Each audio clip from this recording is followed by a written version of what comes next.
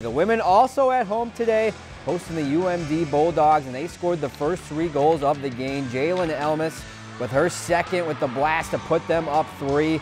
But hold on a sec, Beavers chip away. Emily Berglund beats the keeper with the wraparound backhand, cuts it 2-2. Then on a power play later, nice movement, Haley Mack right out front of the net. All of a sudden, it's a 3-2 game. They had some opportunities to equalize. Third period, Mack right out in front again. But Jessica Convery makes the save. Bulldogs hold on to win 3-2. Game 2 tomorrow afternoon at 3. If you've enjoyed this segment of Lakeland News, please consider making a tax-deductible contribution to Lakeland Public Television.